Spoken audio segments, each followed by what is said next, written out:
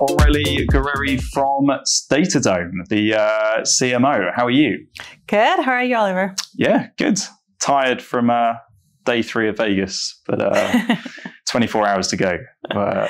And a short flight for you from San Francisco, right? Very short flight. Easy to come here for all the conferences. Yeah, and same time zone. So yes.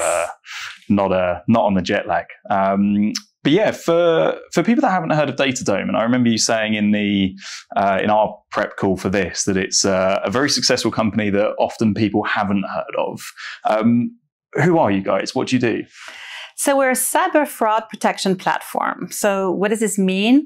If you are an enterprise and you have digital assets, website, mobile apps, APIs, chances are that you need to protect them against fraud. And fraud can be account takeovers, credential stuffings. You all have seen in the last month or so all of the credentials that became available on the dark web. Mm-hmm. It could be scalping if you're selling something valuable, like Taylor Swift tickets. It was really hard to get those, or the latest sneakers.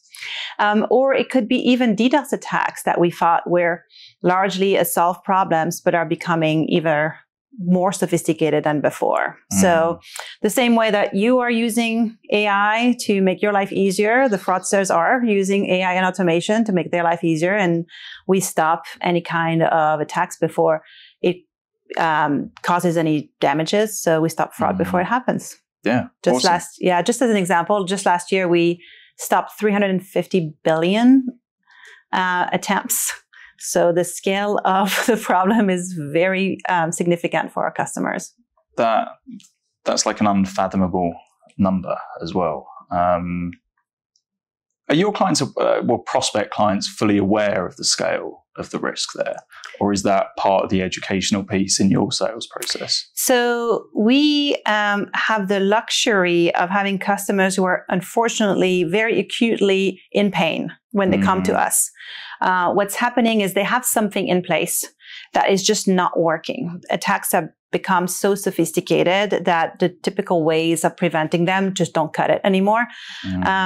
I was mentioning DDoS attacks, and typically for a DDoS attack, you will use a WAF historically, or even a CDN.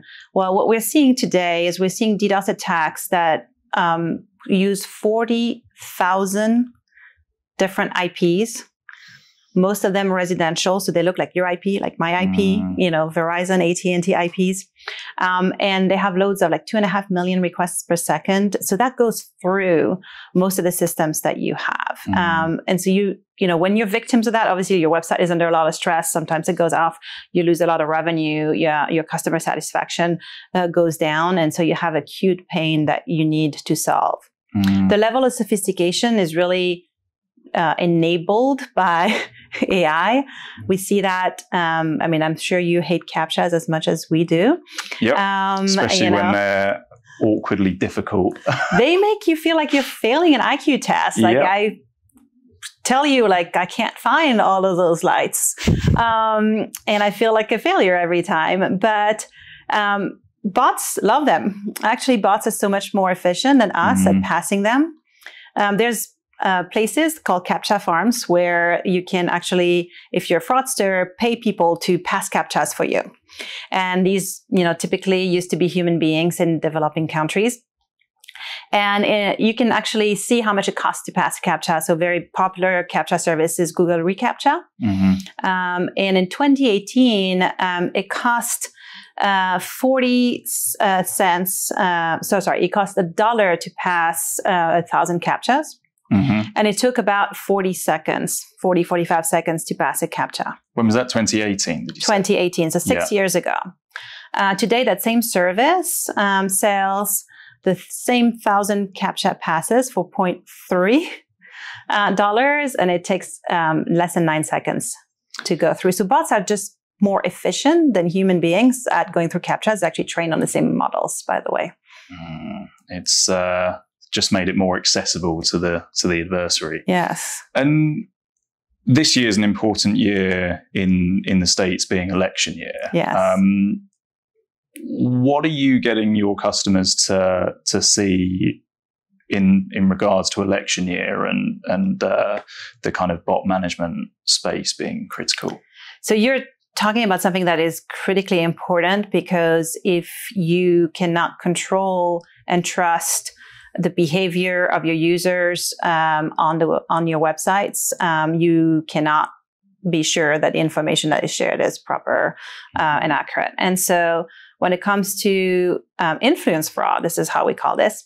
There's a few ways it can happen. Very simply, it can be related to accounts being taken over. And as we have seen in the news, this is happening at scale. But it could also be comments that, tend to lean one way or another. Or it could be even LLMs can be misused, right? And there's prompt injection happening in a very easy way with bots today that are making the LLM just render outcomes that were not planned for. So these are many, many different areas to look for. But definitely if you have a media site or if you have any kind of information flow on your property, you should be really careful. It's just scary to think how potentially easy it is to swing an election one way or another.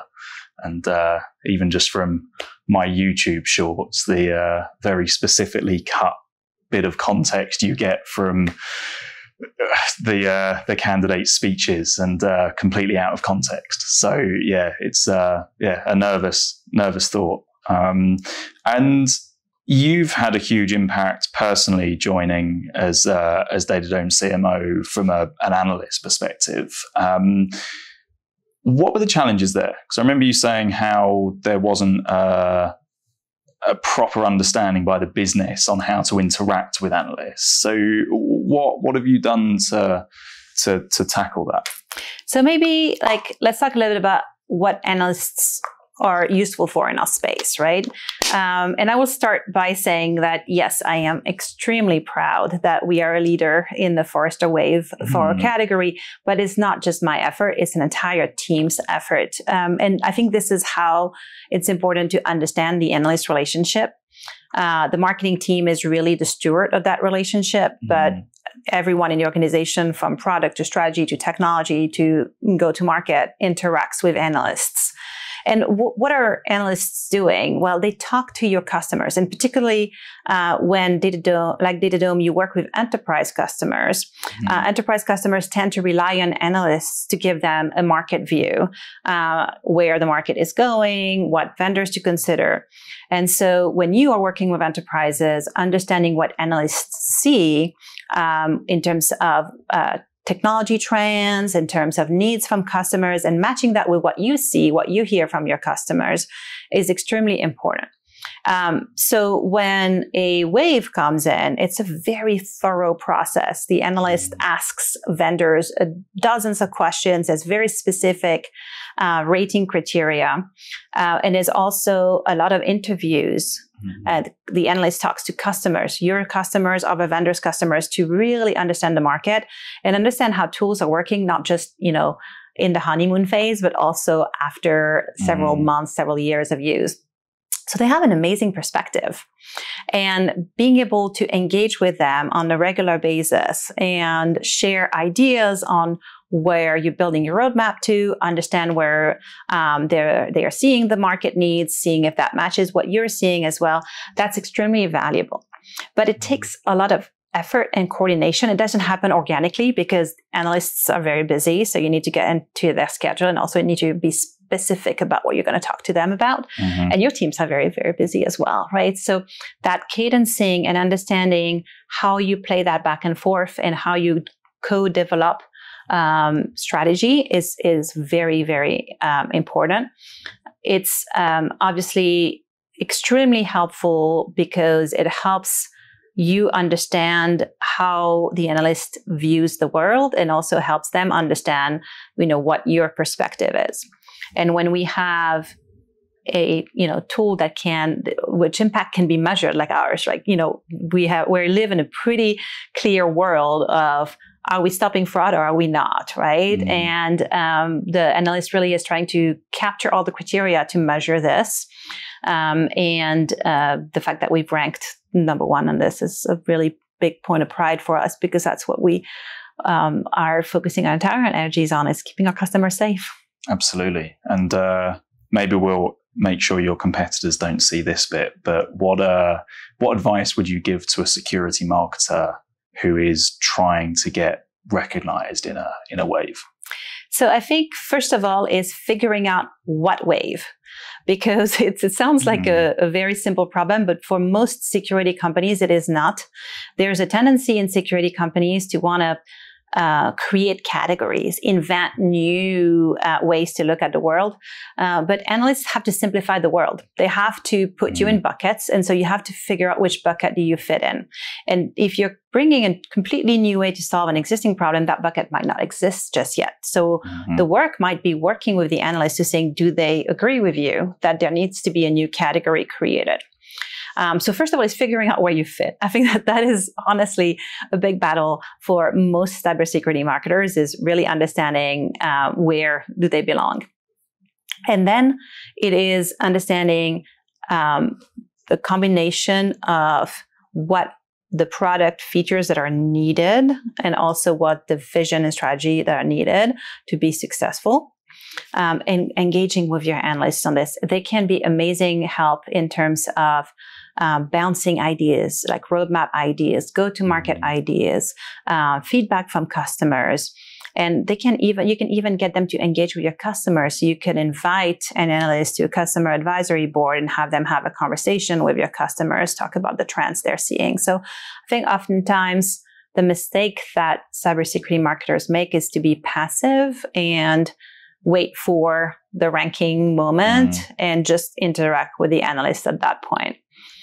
It is an effort, but I think it is worth it because you derive a lot of value beyond the ranking documents. Yeah, well, and you've proven that you've executed it amazingly because you're the leader.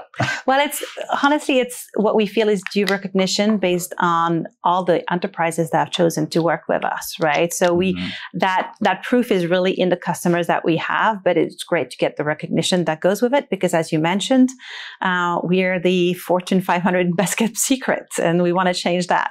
Absolutely. And you've also got exciting news this week about your own new product launch as well. So what's the highlights of the new product you're bringing to the market? So one of the things we committed to our analysts is to continue innovating at the same pace as we've been innovating and really creating a complete fraud platform where our market started mostly in the bot mitigation space. We view it as much, much bigger.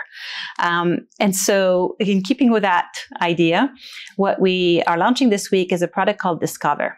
And if you are trying to protect your website, mobile apps, and APIs, what you will realize is that it might be very hard for you to know exactly what your attack surface is. So as a customer of DataDome, you not only protect what you know, but we also help you discover what you didn't know about and you need to protect.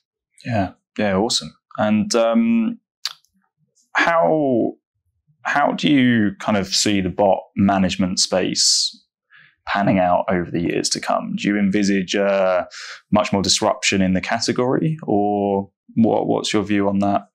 So the category itself, like many cybersecurity categories, is going to continue to be disrupted because it is a cat and mouse game and it's always about being ahead of the threat actors. So there is not going to be a time where we can all rest and relax. That I know for sure.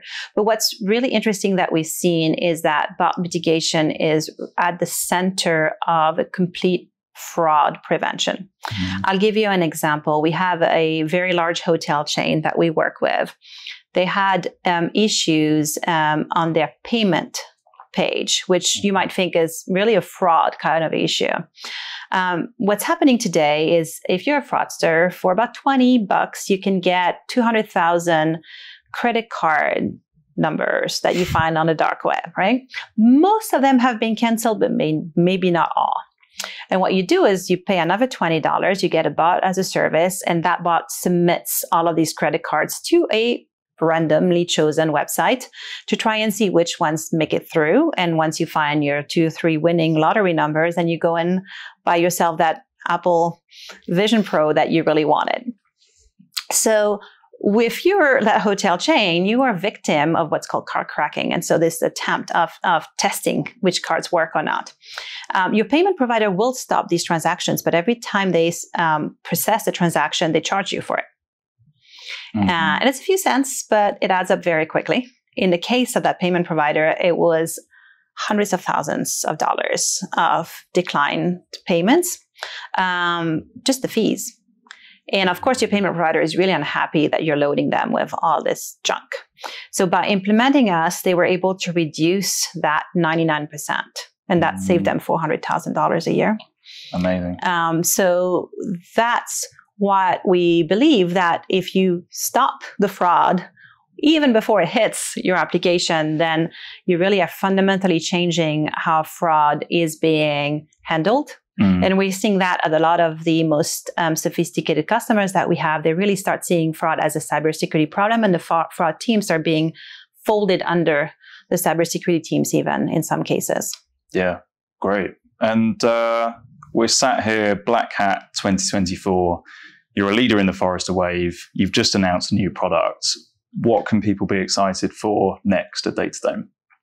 A lot more new products. This fraud platform that I'm talking about has a lot of expansion. We can expand at the edge. We can expand in the app and protect even more of that business logic. So becoming a one-stop shop for customers.